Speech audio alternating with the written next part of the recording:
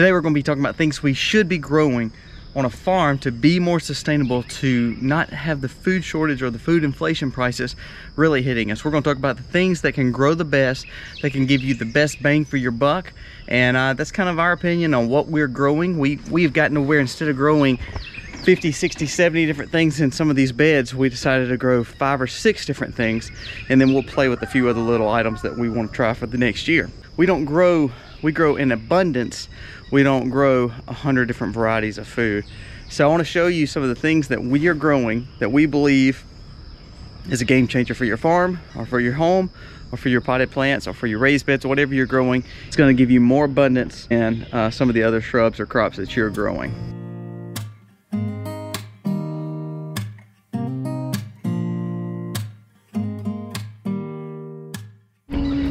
Good morning. Welcome to the Max. You can hear the cows bellowing. They know it is moving time. They just got done milking and they're gonna be going back to another field with some fresh grass, fresh water. I think they're excited about it.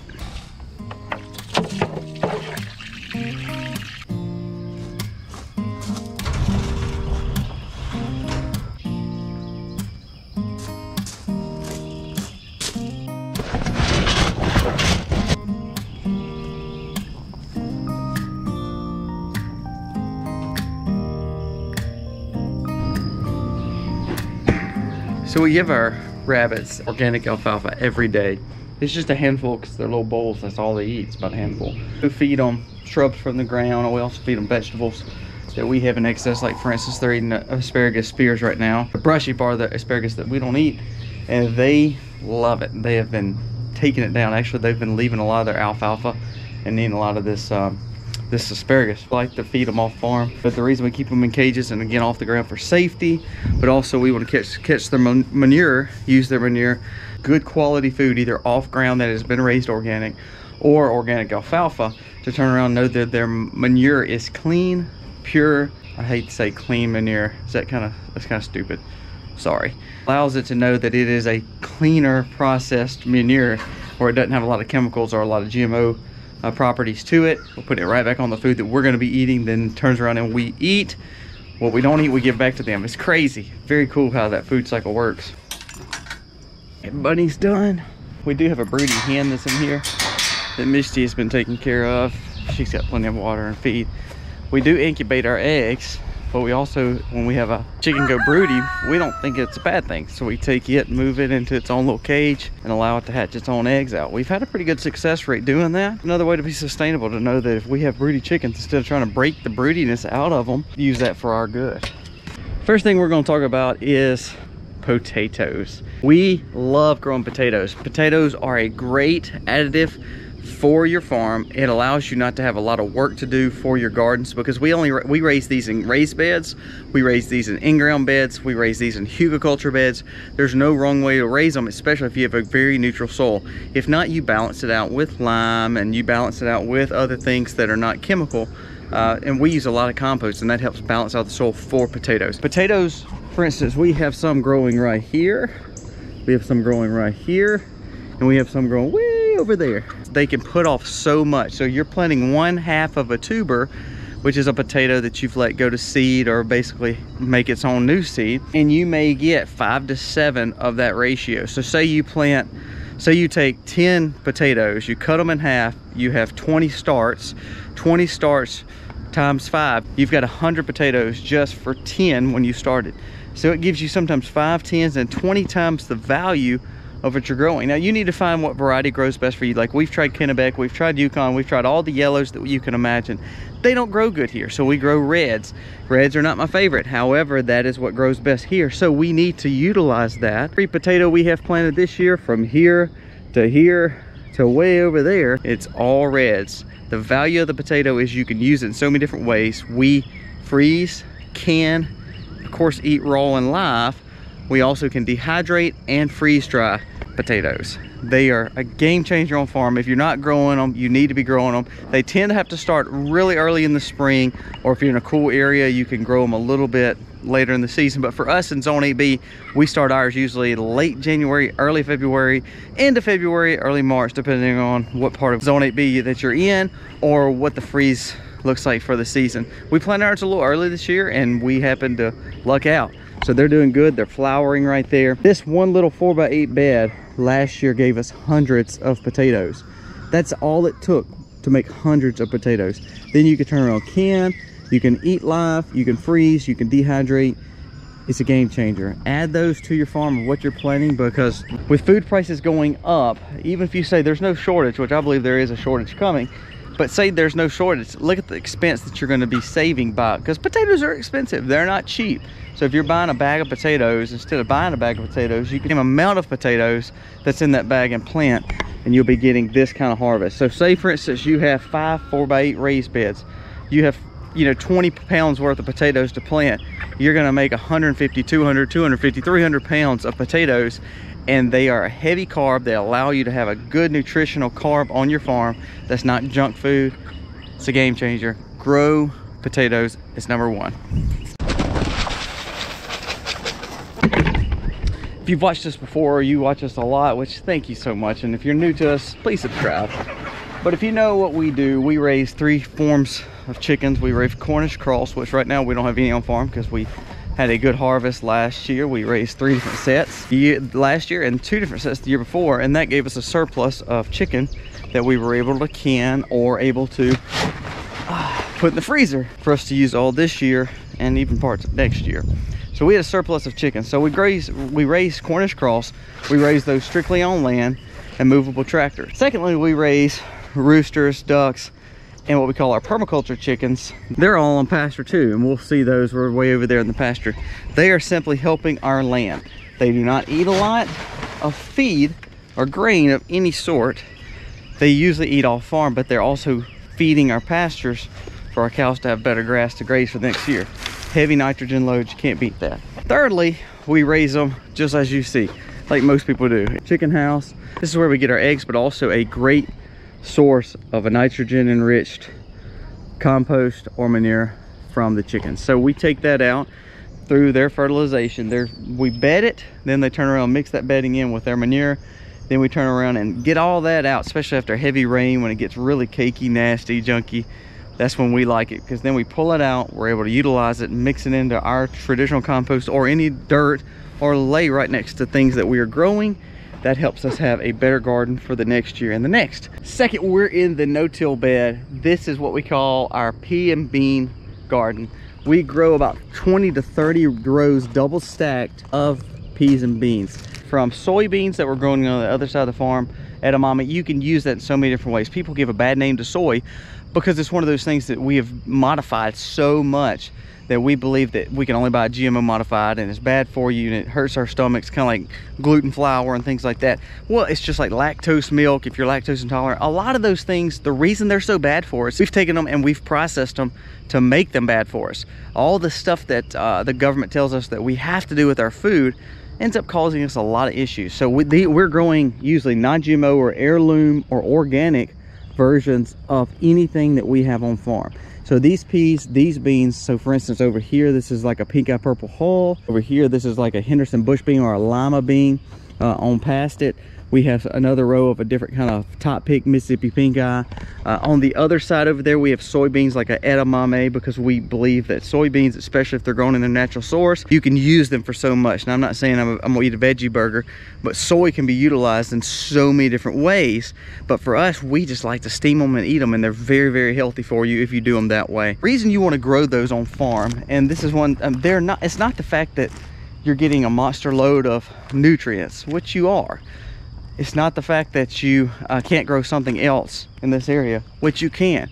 But the value of beans, peas, any kind of string beans, contenders, whatever you're growing, it allows you to grow a lot off one plant.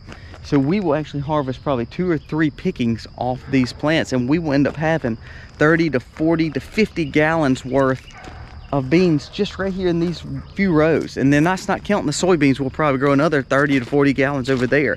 So you're growing a harvest again that you can turn around and freeze. You can eat right off vine. You can cook and boil down and have with a meal. You can steam like the soybeans. You can dehydrate, and you can dry again for the next year. There's so many different ways you can utilize it. Soy, we're not even gonna talk about all the ways you can use soybeans because the world has taught us soy's in everything. You don't need a lot of space. If you're growing in raised beds, you can grow these in raised beds. They don't go deep. They don't need a lot of space to grow. They love growing together. All these rows will pretty much close in and be right on top of each other. We will be walking single file down these little rows.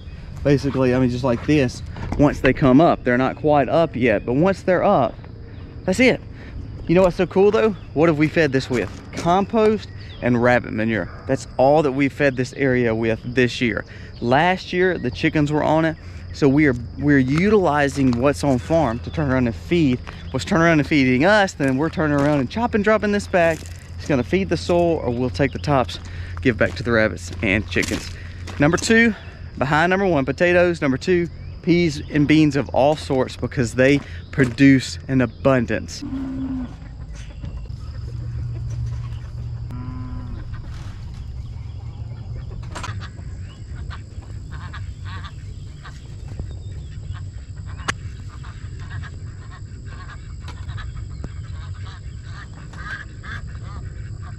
Fresh duck eggs.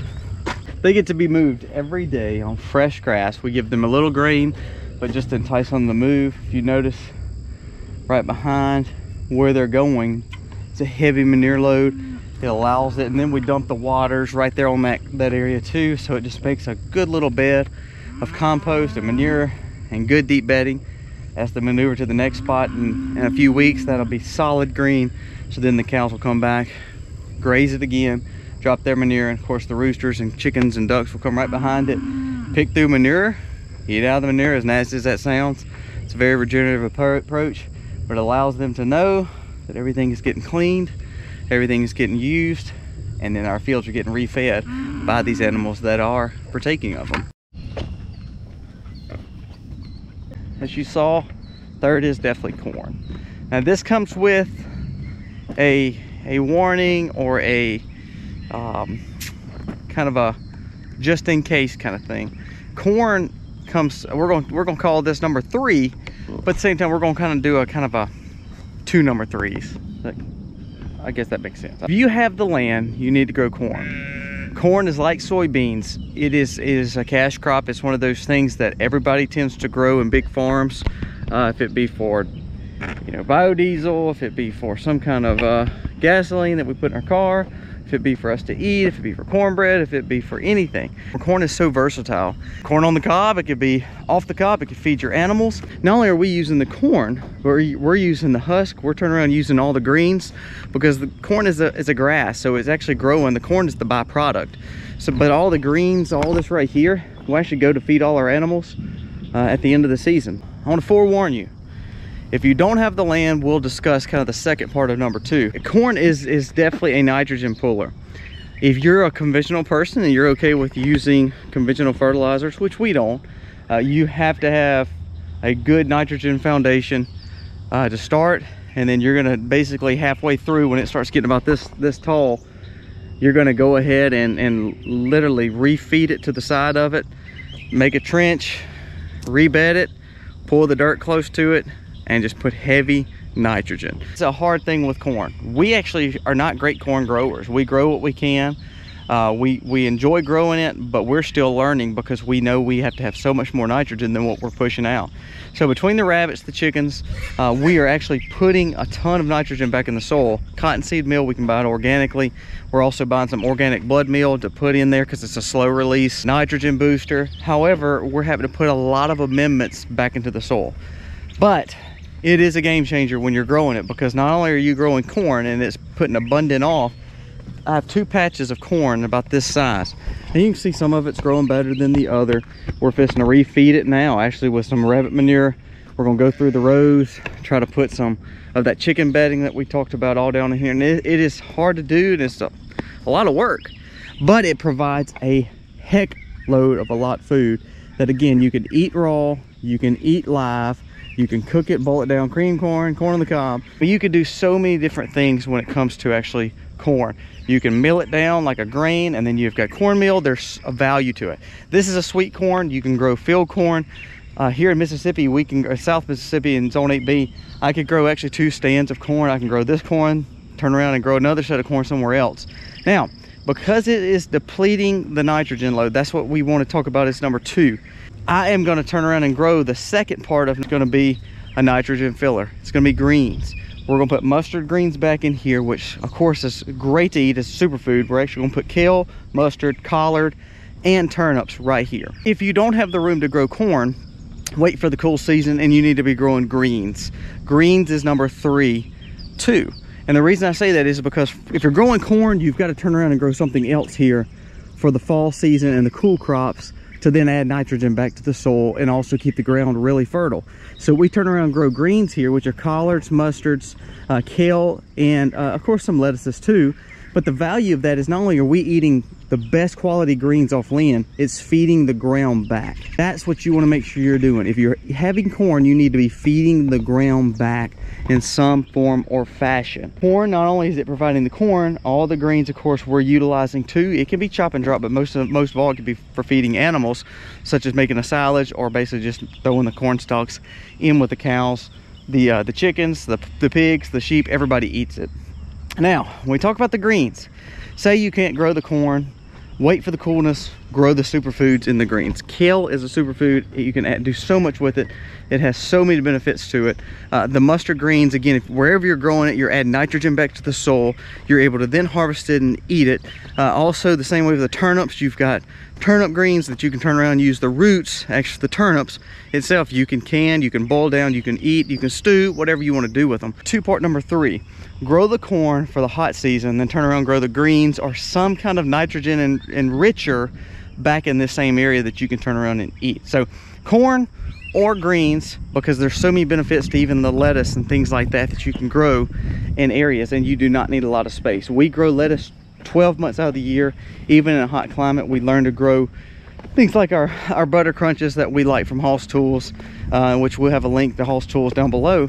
But also we grow the coastals, the muriels, a lot of the hot seeded lettuce that tends to not bolt as quick even in our hot climates, and we grow them in the shade areas. Number 3, growing corn. If you're not growing corn, you need to grow greens. If you are growing corn, still grow greens in the cool season. 4th item that you need to be growing in your gardens or on your rooftops or on your patios or even inside, and people are going to be surprised by this, but it's herbs and seasonings in your gardens.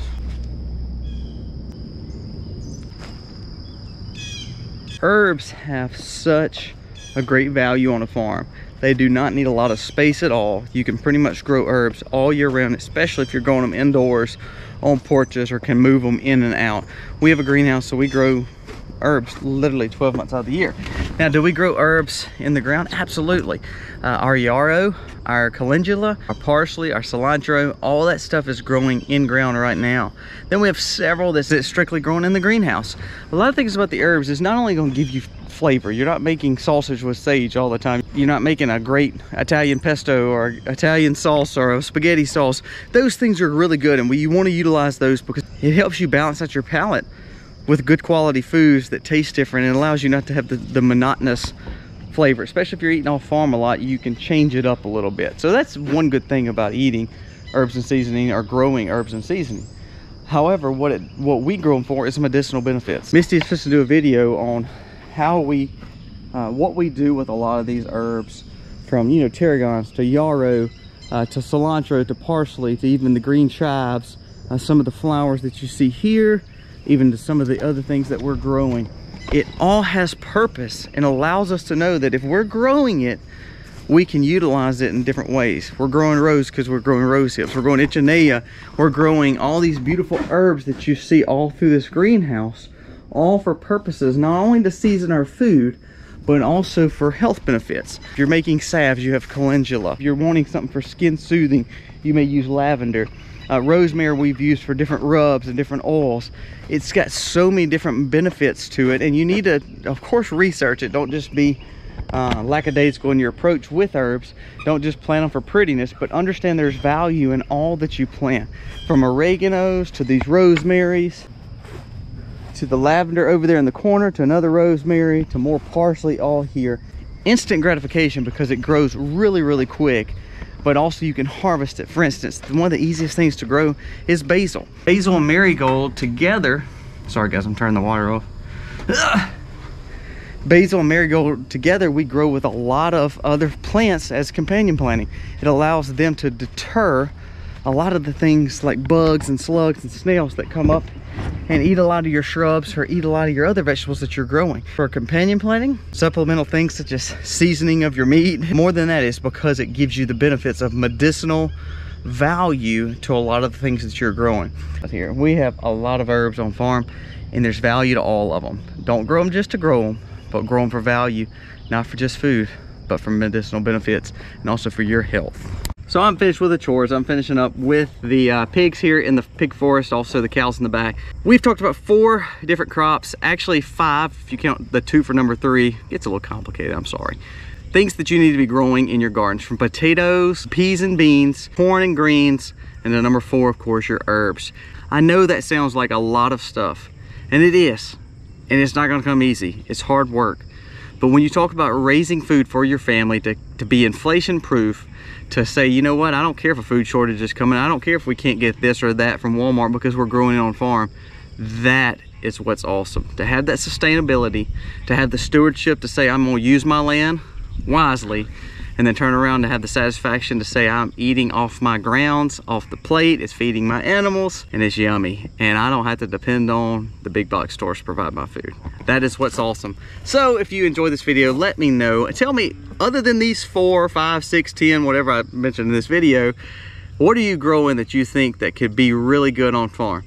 I know people talk about squash, zucchini, tomatoes, all those are great. Okra, very good. We enjoy all those and we grow those on farm. However, either because their abundance is not there or because you can't utilize them in several ways, they just tended not to make the survival for crop list. So we hope you enjoyed this video. Grow what you can, grow where you are. Whatever space you have, you need to be utilizing it. And not only that, making sure you're taking care of your family. God bless. Happy homestead.